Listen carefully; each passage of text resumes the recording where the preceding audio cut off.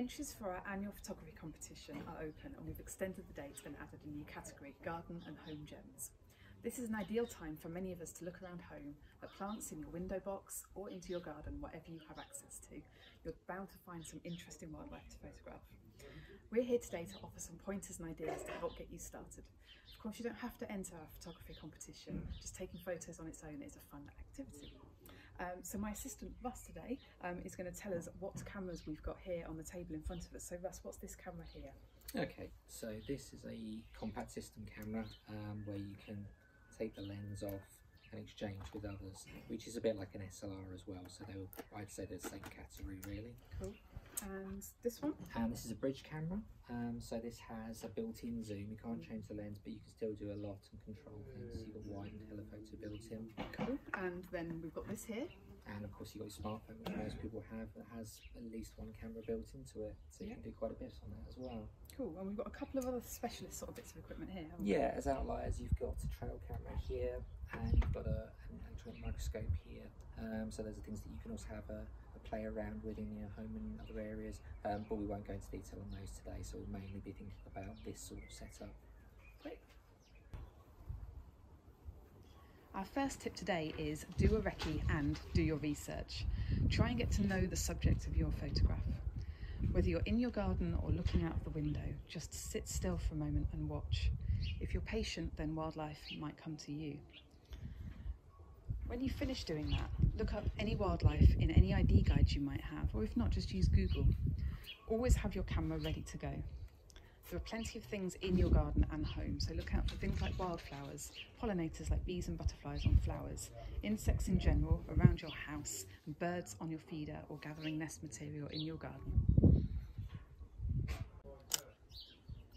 Your exposure, which is the shot that you take, is made up of several things, and there are many settings that you can change on cameras like SLRs and bridge cameras. There are things such as shutter speed, aperture and ISO. In this video we're not going to go into too many details, but if in doubt, use your camera's automatic mode. Russ is trying to take a photo of a linnet in the scrub behind our house, so he chose to work in shutter priority for this shot, using a single point autofocus on the bird's eye.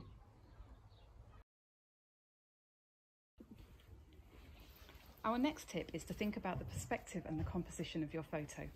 If you're always standing up and holding your camera at eye height, you're missing out on some great shots. Get down low or get up high. Here Russ is sitting down low so he can take a photo of some of the bees on the flowers. Take photos from different distances, so you can get up really close to take macro shots, you can take telephoto shots from a distance, or you can take wide angle shots. You might have heard of the rule of thirds, which divides a shot into 3 lines horizontally and 3 vertically, like a grid, in order for you to focus the points of interest. This is a helpful starting point, but feel free to get creative and experiment.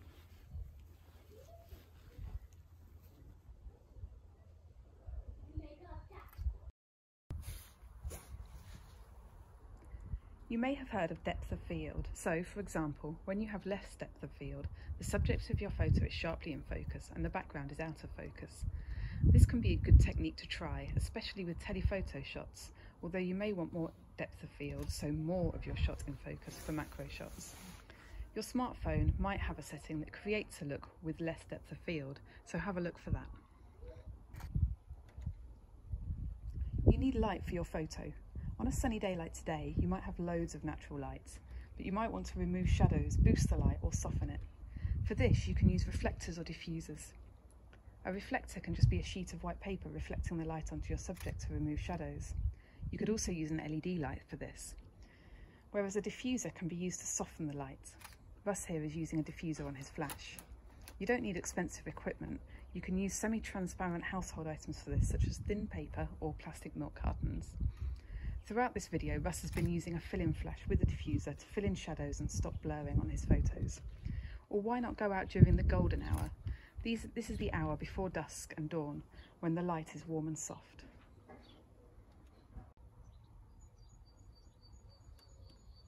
When taking photos of nature, the welfare of the wildlife always comes first. It's really important not to unnecessarily disturb the wildlife you're observing, especially important at this time of year to avoid disturbing nesting birds. Thanks for watching. We hope this video has been really helpful. Please get in touch if you have any questions. Otherwise, get out there and have some fun. For more information on the photo competition and to enter, go to www.wildlifebcn.org and search for photo competition. Thank you.